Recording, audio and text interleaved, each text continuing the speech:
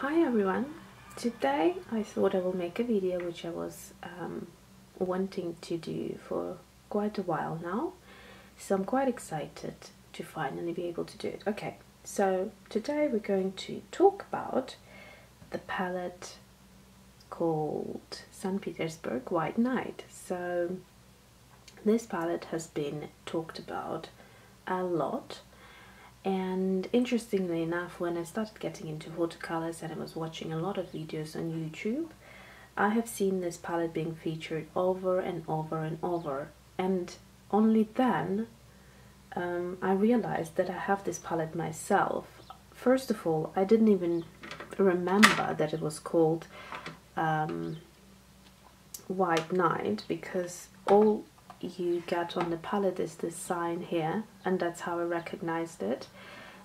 It doesn't say anything on the back, and my palette is about, I don't know, 7 years old, maybe older, and so I threw out the packaging and I threw out the color, the pigment color. And back in the day when I first got it as a present, I think I wasn't that into watercolor. I didn't really care what the pigments were called.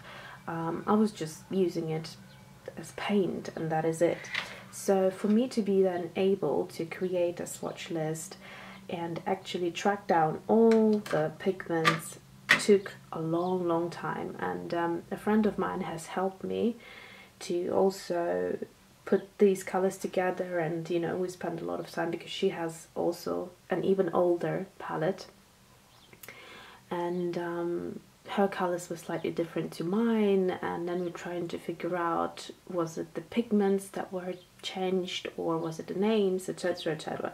So anyways, yesterday she has told me that these two colors are in fact the other way around. So the Madder Lake Red Light and Carmine are, so this one is Carmine and this is the Madder Lake Red Light.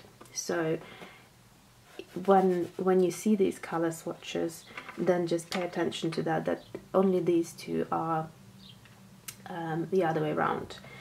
So basically these watercolors are lovely. So I will start by saying that my palette originally was 24 colors, and the top line and the bottom line is how they came. In the middle, these are the colors that I have added to my palette. So basically these were the originals, the top and the bottom, and the middle section is my own chosen colors from White Night. But yeah, so I thought I really loved those colors, so I had to add them. So I will basically explain first of all how it came originally. So what you get is basically two trays, two mixing palettes. So this is your palette, and then when you open it up, you get this section here to mix in, and you get this section with smaller divisions to also do your mixing. Now what you can do when you lift it, I don't know, by the way, because my palette is older, I don't know if these palettes still come out like this, because the palettes that I have seen currently available, they do not look like mine. So I'm just going to talk about mine. So you get the option here to place your mixing tray over here, and it holds it quite nicely. Or if you don't want that, you can, as you can see, you have these bits here, and you can place it like that, and you have a flat surface here to mix on. So that's a good convenient thing to do. So these are my swatches, and so what I have done to my palette to be able to fit extra 10 colors is in the middle I had this plastic insert which was supposedly holding these pigments in place, but in actual fact it wasn't doing anything. It was plastic, and it was quite it didn't have a, how should I say, it didn't have that sort of strength to hold them exactly in place, so the pigments kept moving everywhere, and really there was no purpose to it at all. But as you can see, these plastic bits here, which come sort of out of the plastic bottom, so I couldn't unfortunately take them off, is what the insert was attached to. So I just ripped it out, and this bit's preventing me from, I could fit another 2 pigments, I think, but yeah, 2 pigments would fit in here, but due to these plastic bits here, you know, I can't do it because it will look odd. So what I have done is I'll just show you, I bought this double-sided tape. It's very thin, I got mine from Hobbycraft. I would rip a piece or cut a piece that would be the length of the bottom of the I keep forgetting what they're called, pans, yeah, and then just basically stick it. So now they're nice and fixed in place, they don't move anymore. But if you do want to take it out at some point and replace it, you can completely do it. Like you can see, it's liftable. I can lift it off and take it out. Okay, now I've got some paint on my hand. So so that's what I have done, and that way, you know, I get more space in my palette. So the other thing to say is, as you may see, I have some swatches over here. So there was a bit of a confusion with the green pigments. So the one I have in my original palette is called green, and this is what it looks like here, right here. And then on the website that I was ordering it from, it said Russian green, and the color that they had looked very different to the one I have here. So I ordered it as Russian green, and in my order list it also said Russian green, but when I got the pigment on the actual pan, on the paper, it said green. So that made me think that that's the green that I already have.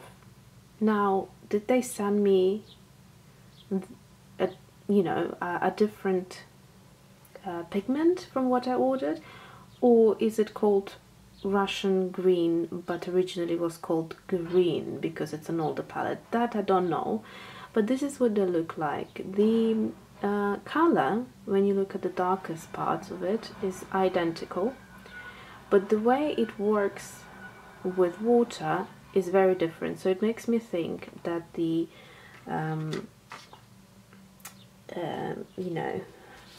the mix of the color is different. So here is exactly the same, so I thought, okay, let me try it, because I thought maybe I did these swatches differently and that's why it came out like that.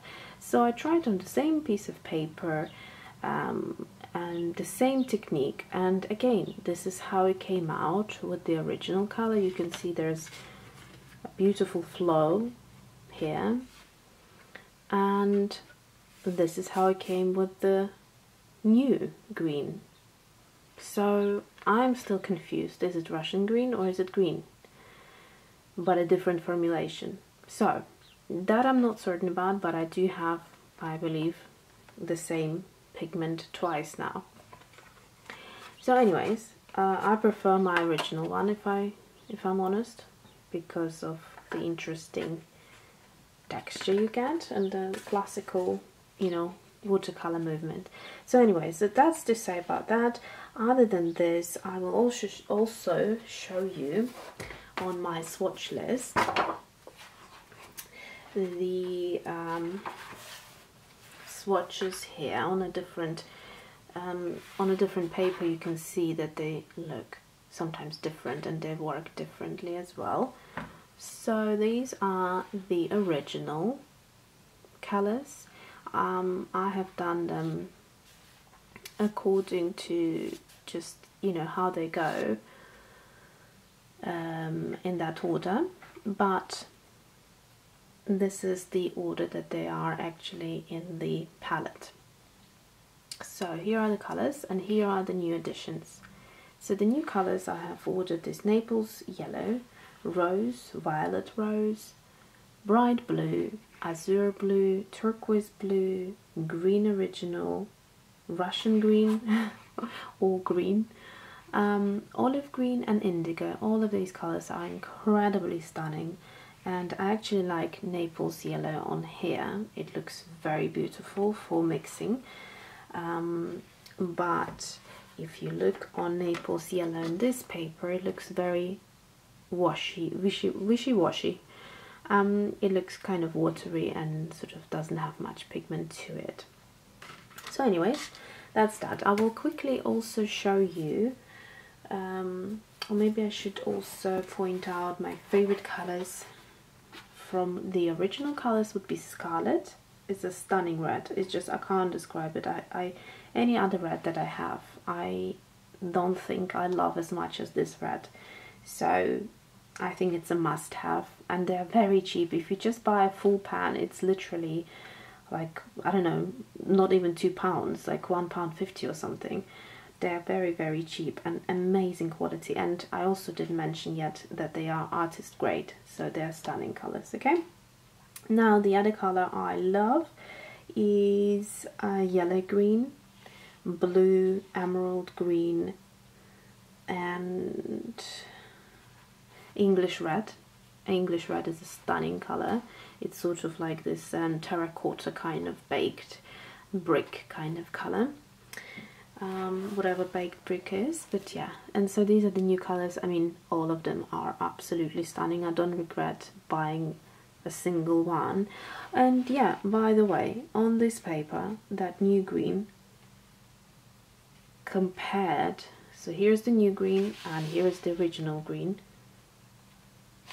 This new green flows as beautifully as it does on my other swatches, so I have no idea. But yes, I'm pretty much certain it's the same color. Okay, so having said that, here are a few sketches that I have done. So here I have done minimal mixing of the colors, and because I wanted to see how bright the colors and how vivid they are. So here again, these are the wrong way around apparently, and that is what you get. So I literally was just dropping, it was wet on that technique, so I just did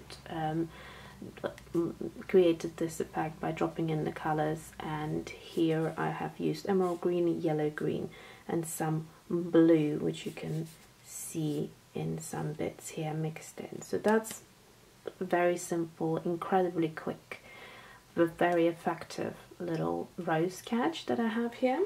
So the colors are, you know, really truly artist grade. This one, I'm not certain if I like it or not. This was just sort of, I wasn't sure what I was going with it, but the point of this was just to experiment with the greens and see how many different colors I could get just by mixing green colors sort of and go around and create new shades. That's just sort of like an experiment.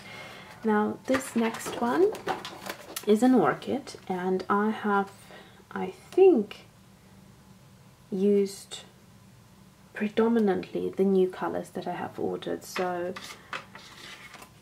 if I look at this, so I definitely used rose and violet rose, but I have also used some of these colors at the bottom here, scarlet, Madder Lake, even English red, and obviously yellows and greens. So this is what I came out with, and yeah, I'm really happy with these watercolors. They are at the moment my favorite watercolors. I have still my Majella Mission Gold sitting there waiting for me to actually do swatches and start painting with them, but from everything that I have and use, these are my favorite watercolors at the moment. So thanks for watching. I hope this video was helpful. See you soon.